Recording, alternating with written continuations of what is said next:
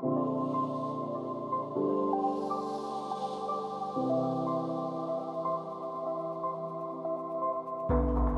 name is Liraz Siri, and this is Dror Tirosh. I know your name. And we've been working on account abstraction in various forms for a few years now. And Yoav Weiss, who is not here, is from the Ethereum Foundation, and he has been our colleague. And yeah, we're working on this in collaboration with Nethermind. And originally, we were working as the OpenGSN team on meta transactions, and all of it kind of merged into account abstraction, the ERC 4337 standard. But we're going to talk about how account abstraction is generally useful, regardless of the implementation. So let's talk a little bit about accounts in Ethereum. So right now, the default account, well, what you get is an externally owned account, and it is a one-size-fits-all EC DSI key. And the other option you have, if you want to have like your own smart contract, that would be controlled by code, but you would still need an EOA to interact with it. Probably your current wallet is an externally owned address. There are some limitations with that. The first one is maybe some of us have gotten used to it by now, but key management can be hard. And there's a little bit of a paradox with key management intrinsically, because there's a secret that you're on one hand trying really hard not to lose, because if you lose it, you can't do anything with your account anymore. And when you don't want to lose something, what do? Well, you create many copies of it, and you make sure the copies don't get lost. But on the other hand, you also don't want the key to be stolen. And when you don't want something to be stolen, what do? You try to hide it from adversaries, make it really hard to access, minimize how many copies there are to be stolen in the first place. And the engineering strategies, when you just have this one key that you're trying both to prevent from being stolen and from being lost, they're kind of mutually exclusive, or they pull in different directions. So key management is hard even if you know what you're doing. The other big limitation of EOAs is just access control. Whether you're just playing a blockchain game or you're a multi-billion-dollar corporation, if you're using an EOA, it's like the same access control policy. So that's very limiting. You don't have granularity. You wouldn't have multi-sig support. There's no ability to implement roles. You can't have spending policies. It's just one-size-fits-all mechanism based on this access to a secret key. The other big limitation of EOAs is gas payment. So you're paying gas directly from the EOA, and it has to be in ETH, the native token. Now, potentially there are many other ways that you might want to be paying gas. If you hold some, if you're a fan of dog coins, maybe you want to pay gas in that. You don't want to hold ETH. The other big limitation is that, well, if you do have to maintain an ETH balance in every account, it's hard to split up your activity between a lot of accounts, because then you have to top off ETH in all of the accounts, and the ETH that you top off, it has to come from somewhere that's probably attached to your identity. I mean, you maybe KYC at exchanges, and our identity is known to at least some players, and then, yeah, it's not too hard to track, and even if we split up activity, oh, this is all coming from one source. So that's a privacy problem. The other big limitation of EOAs is just in terms of efficiency. Many times, what you actually want to do, it spans more than one transaction. So let's say you want to approve, and then you want to transfer. Those are two transactions, but really, you are thinking of them as one operation. With EOAs, you would have to send two separate transactions, and that might not work out. It also might be a little bit more expensive because of that, but there's no atomicity built in, and if there is a revert on chain, that's pretty expensive. And that happens sometimes, especially with things that are very time sensitive. So what is the alternative? What is account abstraction? Well, basically what we're saying is, EOAs are, they're the one-size-fits-all past, and we want to move beyond them to a world where we can really manage the logic that controls our account, and the logic can be pretty arbitrary. And then that opens up a lot of possibilities. And that is the future of how accounts are going to work.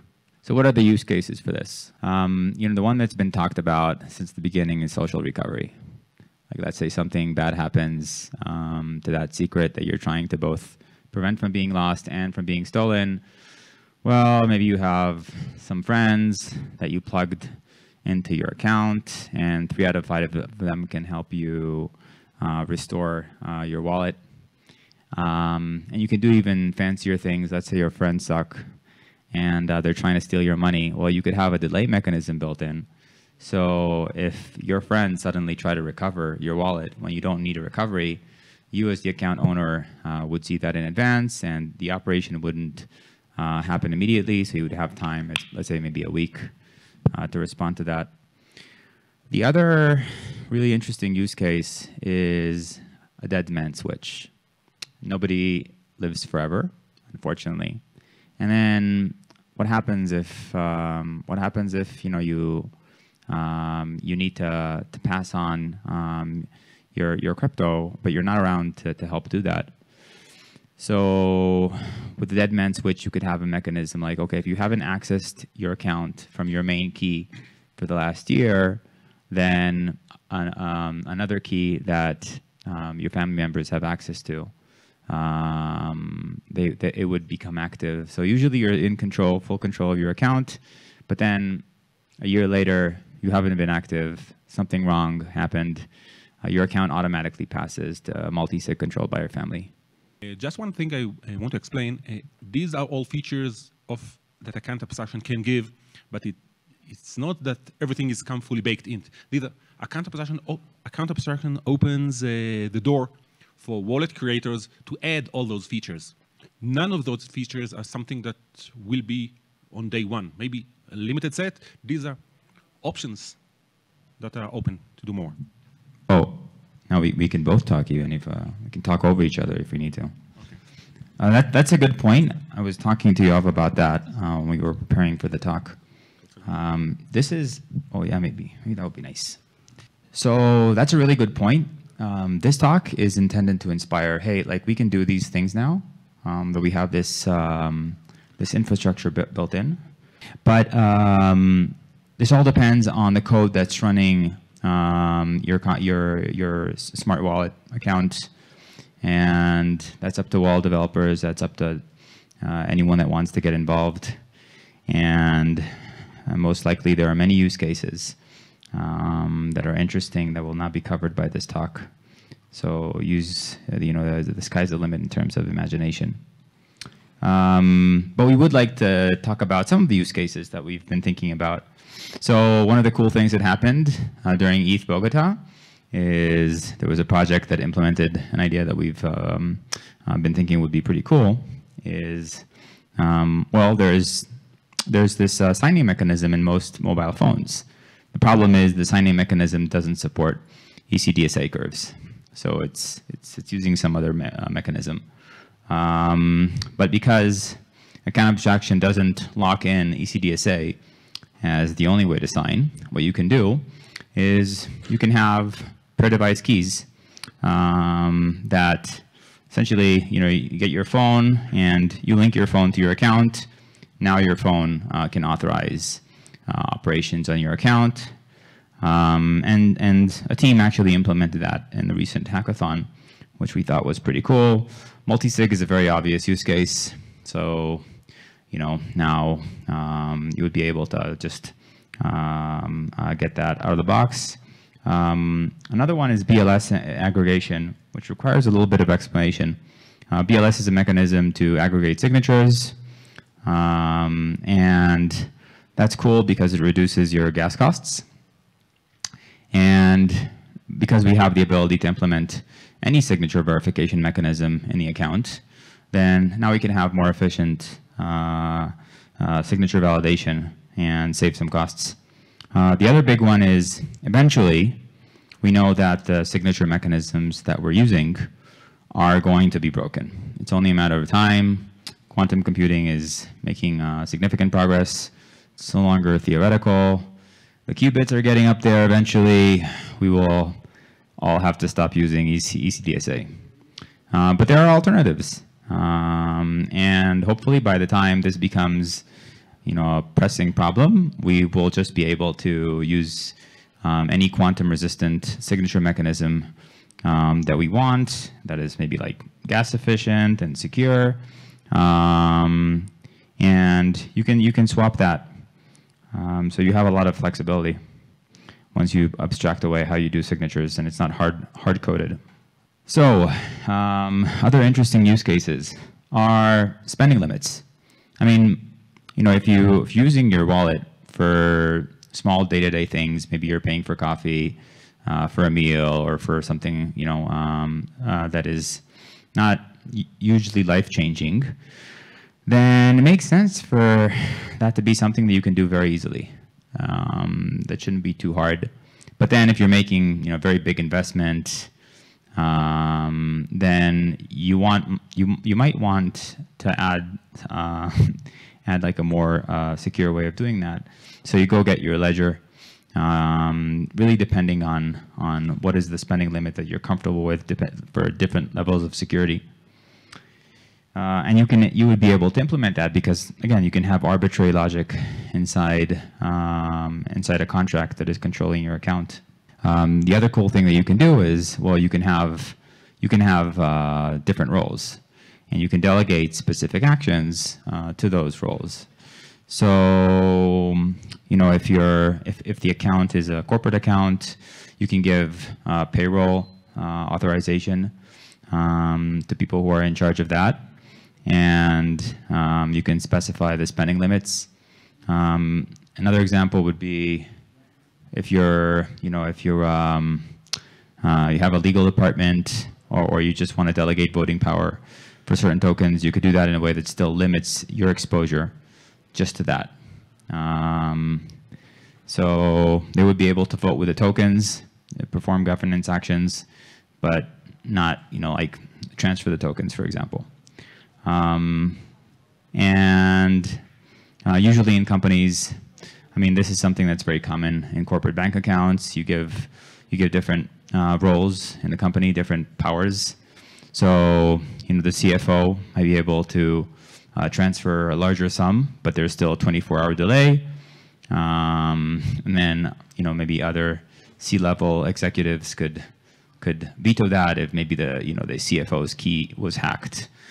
Or their computer was hacked, or the CFO is untrustworthy for some reason. But another example would be, well, you want to give an auditor the power to monitor payments, and then the auditor has responsibility if something they have the responsibility to reach out to authorized parties and then verify that what they're seeing happening on chain is what is supposed to happen. So this way, you can have maybe a third-party accounting firm, maybe the one you already work with, say, hey, we owe it to our shareholders that our treasury management doesn't get compromised, and how about we plug you into our treasury in a way where, yeah, you can't perform. We don't have to rely on maybe your computer security or your staff. We don't want exposure to them in terms of being able to transfer funds, but we do want to give you the responsibility of whatever you see happening. Talk to the people who are in charge, make sure that it is an authorized action, and within this delay limit. If it isn't, just veto it. Just cancel the transaction. So you could give them the power to cancel, but not initiate transactions. And I think the one that's going to be very useful very soon is session keys. So in fact, I think this is something Argent recently implemented for their Starknet wallet. So the idea is, well, you want to play some blockchain game. And you don't want to have to click approve every time a message needs to be signed. That would really distract from the gaming experience. But you also don't want to give this game full power over your wallet. That would be crazy. Like, you know, what if there's a security bug in the game? So ideally, you want to create a session key, and the session key has the ability to do whatever is needed, but limited to the gaming contract, nothing else. And then the worst thing that can happen is, I don't know, maybe you're like your game sword, your NFT items are stolen if the game gets hacked, but everything else is safe. And you could just store this key inside your browser. So as soon as you authorize this, as you generated the session key, from that point onwards, you're not even you don't have to be in the loop in terms of authorizing transactions, and it just becomes transparent. So that's a really nice one. With session keys, also you can mix what we were talking about before. So you could have a session key not only has maybe limited access to a specific contract, but you know, maybe you have multiple devices and you want very easy things to be like very not secure things that are not very risky to be very easy from your computer. So maybe if you just want to sign into an event or you know, something that doesn't have world-changing implications if your computer gets hacked, so you authorize your browser, and you would still have control over your account in case something goes wrong. Browsers are not the most secure platforms, but you could just limit how much power the browser has over your assets. So there's also a big UX issue with gas, where you know, the traditional Web 2 world, where most of our users will be coming from, gas is not really a concept. So if you have a server, you're not really thinking about who's paying to run the server and how do I share in the costs. It just somehow works behind the scenes. And users who are new to the space will not be really familiar with the concept of gas. And it's also a hassle even for people who are familiar. So with abstract accounts, you can have a lot more flexibility in how you handle this. So for example, if you're a game, especially if you're running on a cheap layer 2, you could decide, hey, it's worth just subsidizing the transactions as part of my onboarding process.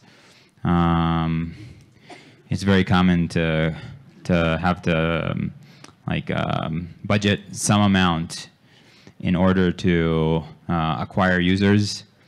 So if it's not prohibitively expensive, maybe you want to do that, and then later that's worth your while. Another very obvious one is just being able to pay gas in any ERC20 token, anything that has value. So if I pay you in USDC, there's no reason that I would also need to send ETH into your account for you to move that USDC and maybe pay your bills with it. It's nice if you have if you have an account, whatever you have of value there. Like when someone sends you a PayPal transfer, they don't have to send you like some other PayPal tokens so you can move your US dollars in PayPal to somewhere else. So payment becomes a lot easier. But also, maybe you're participating in some governance, and the governance of that project doesn't want you to have to think whether it's worth your while to pay the gas for the interaction or not. So they just decide to subsidize that. Or you could maybe, you have some allotment, and if you go beyond the allotment, you have to pay in that project's tokens. The nice thing about being able to interact with a blockchain without needing ETH is it also has some privacy bonuses. So because if you go through the usual KYC process, someone knows who you are, and there are companies that are dedicated to linking all the information together, so you don't have privacy. But yeah, that wouldn't be an issue if you can just receive payment in any token and also pay for the gas in any token. Because let's say I'm a contractor and I work online for you, and I'm pseudonymous. I do the work, I give you an address, you pay me, and I would be able to pay my bills with that, or buy something online or whatever, and I wouldn't need to also acquire ETH. And I could also separate. Let's say I'm working with different customers. I could give each of them a separate address, and the customers wouldn't necessarily need to they don't need to peek into my bank account or my equivalent of bank account and see how much I'm making and what is the balance there. That's we're doing that, and maybe some of us have gotten used to it, but it's really weird where you're working for someone and you give them the number of your bank account and they can see exactly what's going on there. That's not very private. And once we have gas abstraction as a built-in feature, then we don't really have to worry about that anymore, because we could just easily generate new addresses for everyone that we interact with if we wanted to. There's also an interesting use case for enabling cross-chain operations. There are many ways to do that. Yeah, that's just something that becomes a lot easier once you have this functionality built into the protocol.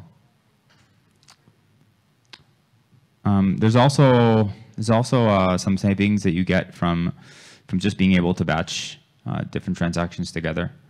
Also from being able to guarantee that the transactions are going to execute with atomicity. So for some things, it's useful if everything happens together, and if everything doesn't happen together, then you don't want it to happen. Because it wouldn't make sense for the transactions to execute separately. And whether this happens like in a gaming environment, or there are some like financial scenarios. I mean, imagine the simplest one would be you have to give some authorization to a contract to perform an action on your behalf, and then you want to give them another transaction to actually perform the transaction, and those both need to execute together. Otherwise, you just wasted gas. And there's a sort of general use case that's interesting where you can actually implement these time delay flows. So, for example, let's say I want to be selling my ETH when it hits 5,000, but I don't know when that's going to happen. I don't want to sit in front of my computer. So it would be possible for me to just pre-create the transaction, but make it conditional on certain things happening. Like, okay, only if the price of ETH is 5,000, or only after this time, or whatever the condition is.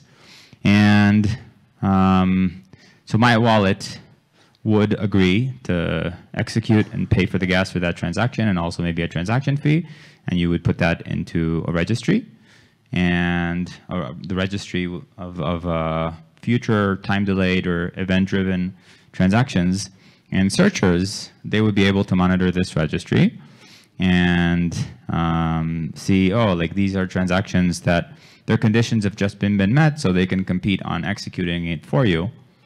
And that opens up a whole range of interesting use cases, because now it doesn't have to be you that pulls the trigger at the exact moment the conditions are met.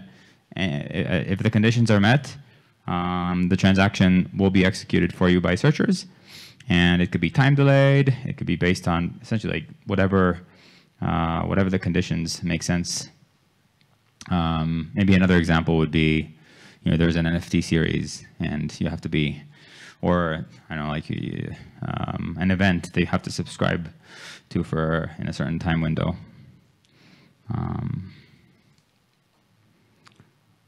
Okay, so a little bit about ERC-4337, which is, this is the standard that we have been working on.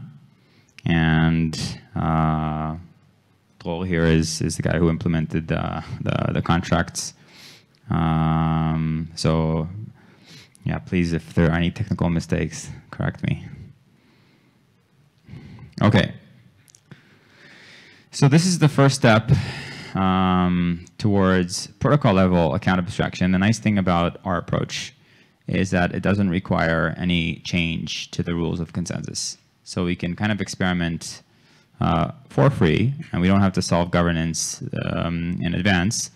The way we're doing it is, okay, we essentially create a mempool, a new type of mempool, for anyone that wants to participate in this. And a single, you don't need more than a single network. This mempool, essentially it accepts something that is essentially a transaction. We're calling it user operation, but a user operation is equivalent to a transaction, but it's a transaction that works with these account contracts.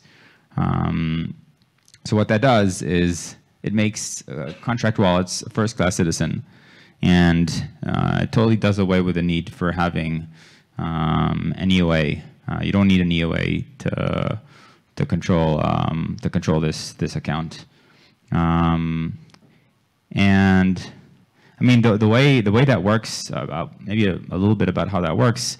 You have it's kind of similar to how Flashbots, MEV, private mempools. Like the principle behind it is you can have a mempool where bundlers, they are provided an incentive to submit your transaction,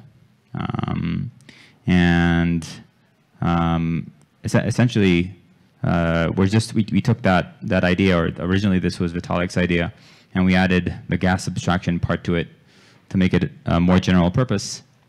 And then the bundlers, their job is to just take these user operations, and eventually they bundle them together and they submit them as when they're creating bundles that are go to the to actual blocks. Okay. The other advantage of doing things this way is that we're separating validation from execution. So you can have so if I'm a bundler and I am paying for the gas of your transaction, there's some risk involved for me, because what happens if if you don't pay me? What happens if I execute your transaction on chain and turns out that it ends up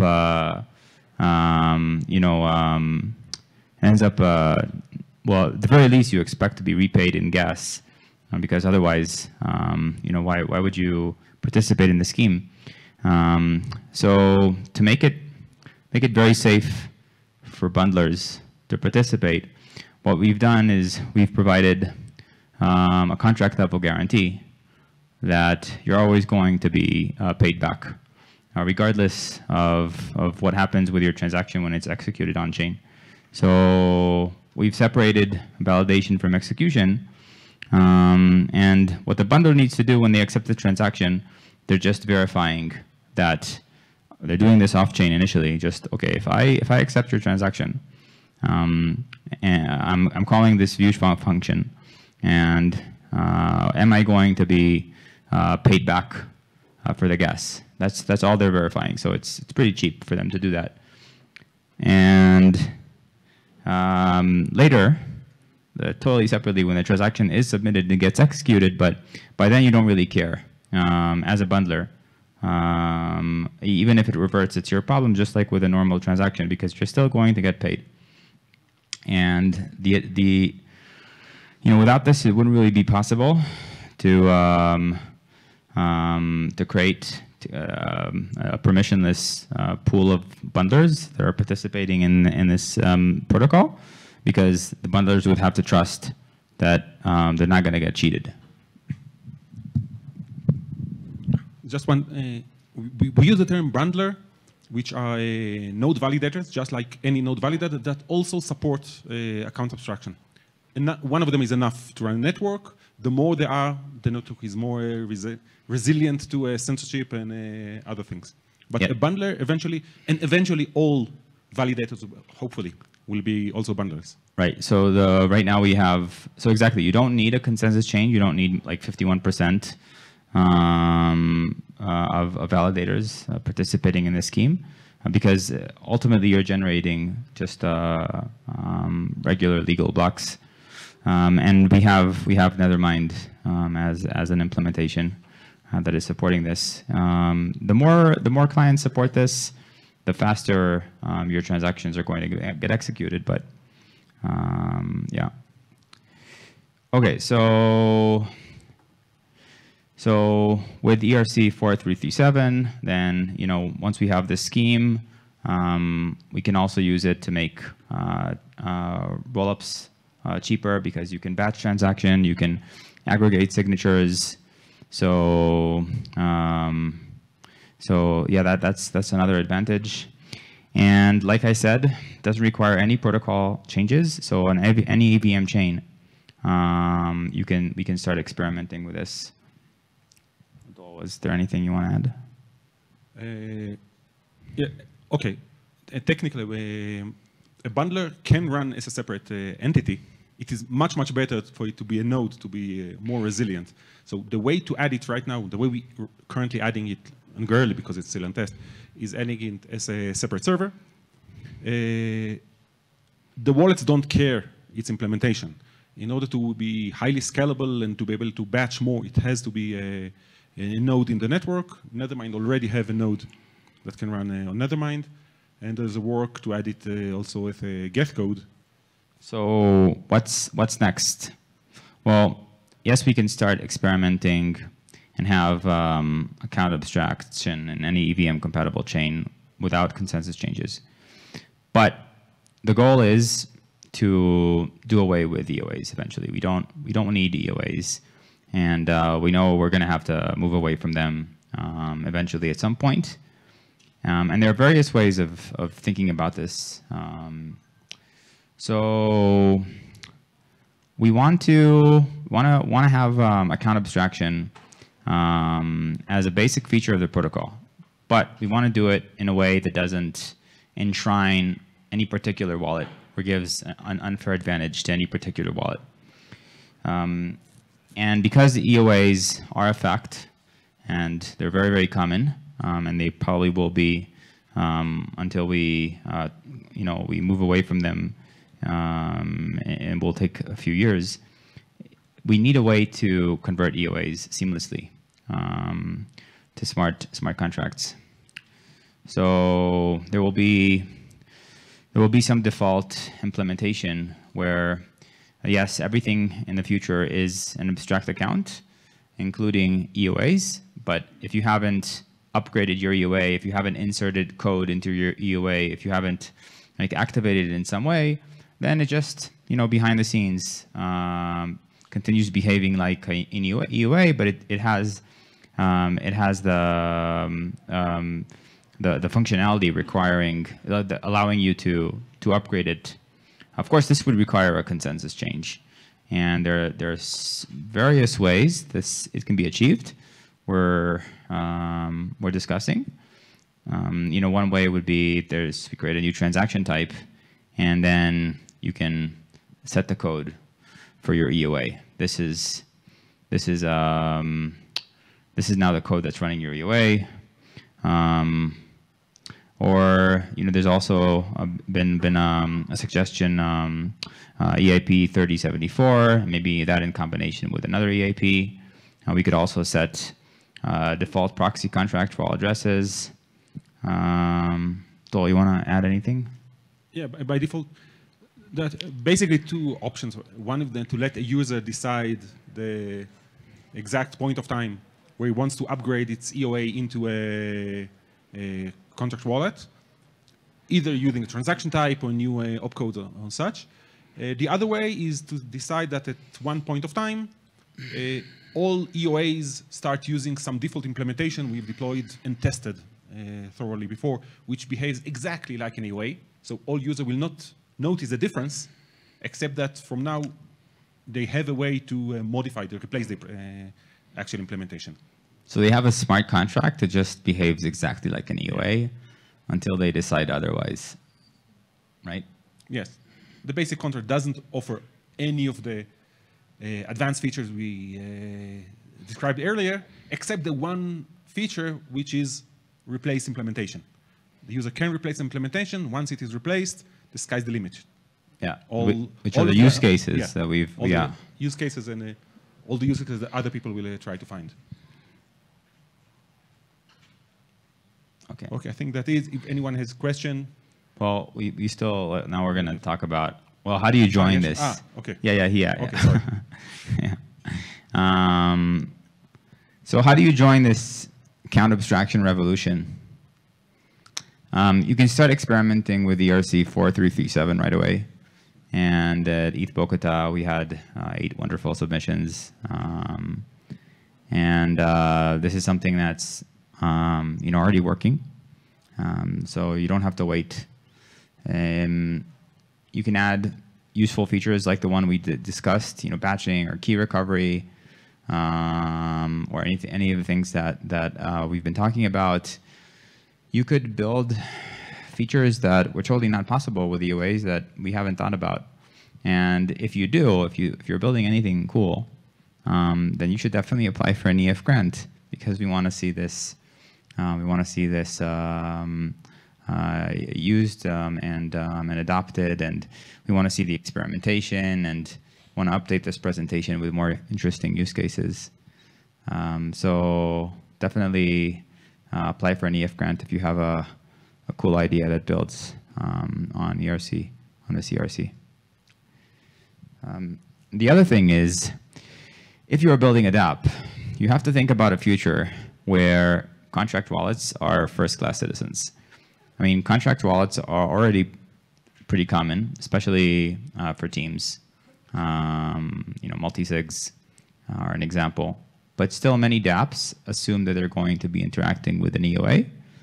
And that is just an obstacle for us to move forward.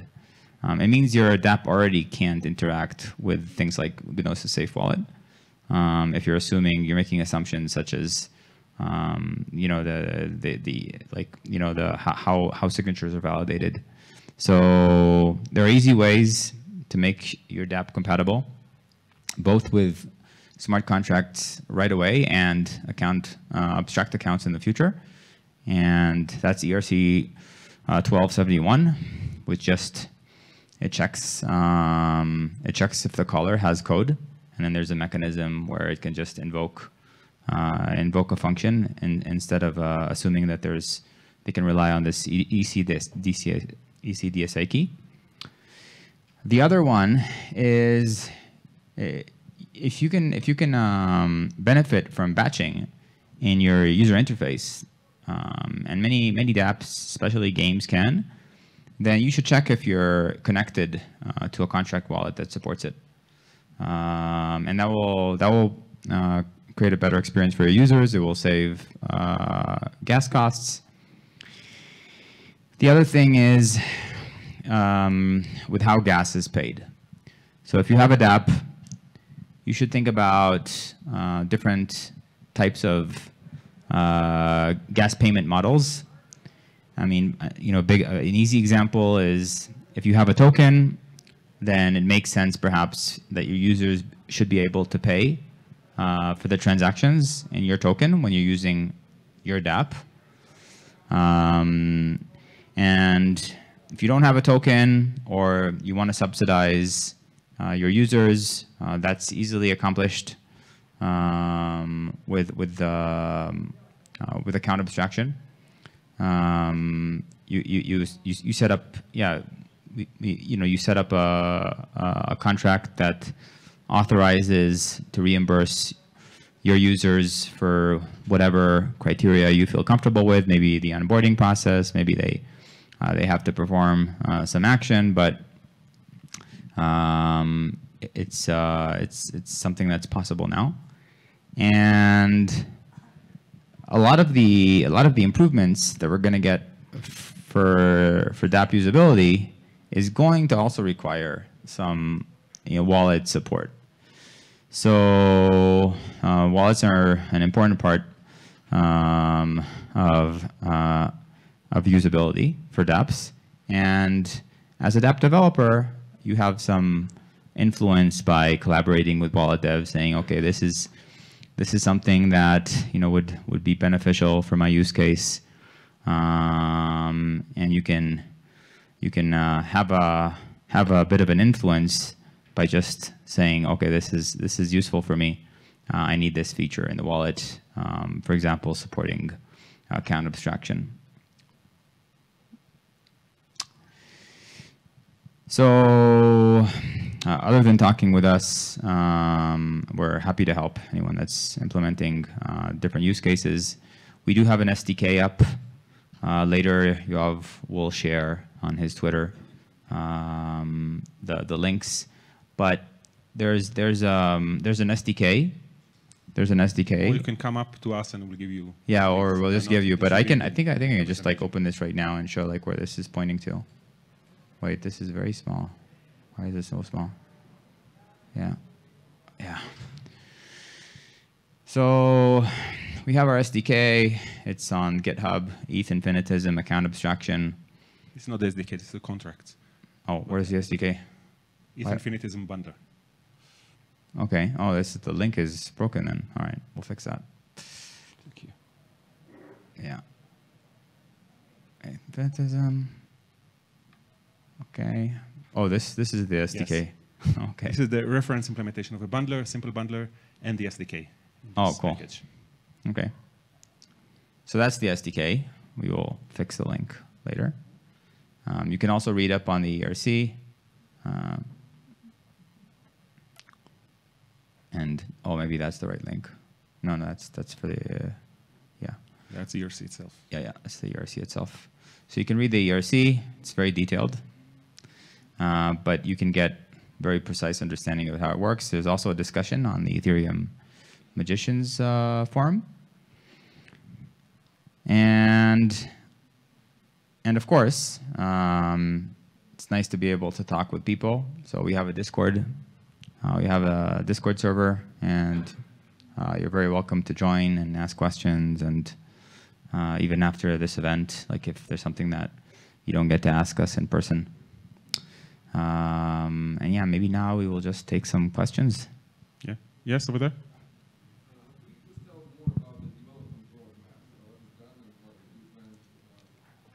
Okay. In terms of development roadmap, what we've developed are the interfaces and the core contract that performs this magic. We call it entry point. It was audited, but then was extensively modified to support L2s. That is not yet audited. We still have some work on it. The API probably won't change, so a wallet will be able to work. So it's not deployed on mainnet, only on testnet currently. But you can create and start experimenting with wallets on top of that. The interface of a wallet, the change a wallet needs to be quite minimal. I can go through it, adding a single method or two. Yeah, we have a sample. Yeah, we have a sample that adds account abstraction support to GnosiSafe. You add a module and you basically make a single owner GnosiSafe and account abstracted compatible. So yes, you can create, and there are some work on creating wallets today. In terms of applications, yes, it's chicken and egg. Application needs a wallet in order to work. There is a way, it's for a hackathon. An application can work without a wallet, but it's not something that your user want to sign blindly a hash. If you're good with that, it's also possible an application can work with account abstraction even today. The way gas abstraction works is that when you submit a user op, the contract itself validates itself, the signature and its nonce, and in order to accept the request. But there's also a pointer to what we call a paymaster. A paymaster is a contract that before submitting the transaction has a chance to decide whether it agrees to pay or not. If it says okay, that is, it doesn't revert, it it will use its own balance, its own stake, and everything to pay for this transaction. Now, what this paymaster does on chain depends on the paymaster. So the most obvious example of a paymaster is that the validation will be, I will check that this user has a balance of enough DAI and has approval from me to use this DAI, and I will grab enough DAI to cover this transaction. So, and at the end, I will refund it with the excess. So eventually, I pay, the user pays with tokens for the transaction. This is most, it's the most obvious use case of a paymaster, but there are other use cases.